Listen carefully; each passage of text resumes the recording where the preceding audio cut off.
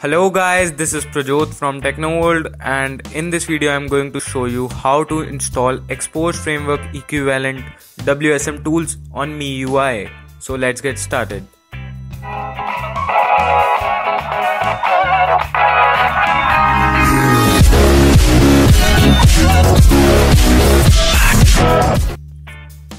Firstly, you would require the APK of WSM tools.